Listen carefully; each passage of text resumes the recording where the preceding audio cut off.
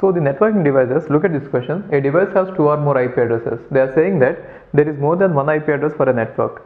In computer networks, a device can have more than one IP address, and such a device, I mean, there are lots of devices which are having IP addresses. First thing is, if a device has to have an IP address, it should definitely have network layer, which means if you look at switch or hub that doesn't have network layer, therefore they will definitely not get any IP address, switch, hub or repeater. They will not get even a single IP address, right?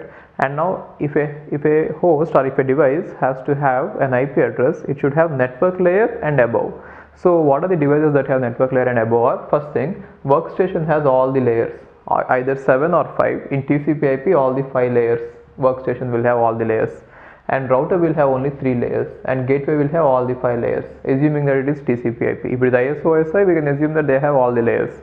Anyway, now router is having network layer, therefore it will get at least one IP address, I mean workstation, and router is having network layer, therefore it will get at least one IP address, and gateway is also having network layer, therefore it should also get at least one IP address. And now in your host is nothing but your computer, a user, end user.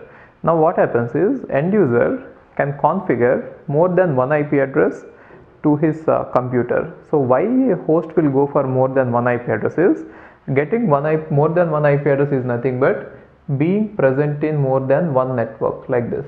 If you take two IP addresses from two ISPs, you are present in two networks.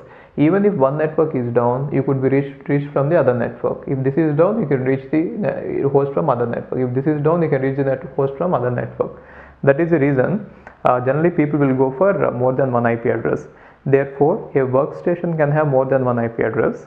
And how many IP addresses? That depends on how many interfaces you have. Generally, IP address is assigned to the interface.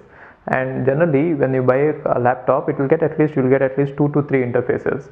Every interface can be given one IP address. Sometimes there is a concept called as virtual interfaces also, which means even though you have only one NIC,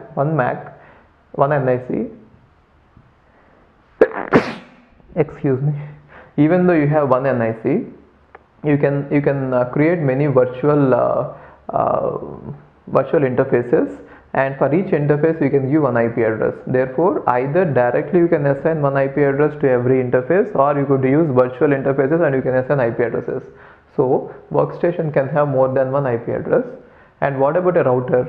A router will also get, for every interface, it will get one IP address. For example, if you have a router and if it is having these many interfaces, on every interface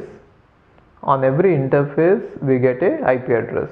Every interface here will get IP address, and it is generally a convention that the IP address will be taken from the network to which it is connected to, and will assign one IP address. Therefore, router will also get more than one IP address. What about gateway? Gateway is simply an extension to router. If router is, generally routers are used to connect networks, and even gateways can also be used to connect the networks. If router is capable of getting more than one IP address for every interface, gateway obviously will get it. So all the devices are capable of getting more than one IP address, right?